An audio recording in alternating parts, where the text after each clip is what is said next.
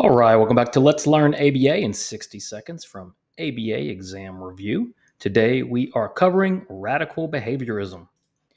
What is radical behaviorism? It is the guiding philosophy of applied behavior analysis, where we attempt to understand human behavior, including private events such as thoughts and feelings, in terms of controlling variables like the history of the person and the overall species evolution. Radical behaviorism focuses on what is observable and measurable. So the environment that we can see and measure is the most important thing. Thoughts and feelings are behaviors, not causes of behavior. So we consider thoughts and feelings actual behaviors.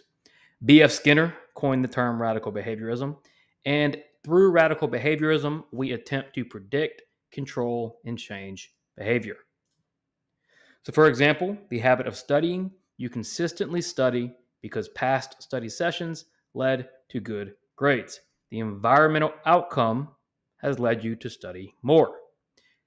Remember this, thinking to yourself, remember this, was caused by the environmental cue of seeing a specific object or hearing a particular sound. Remember this did not cause anything. The object or the environment caused you to engage in the behavior of thinking, remember this.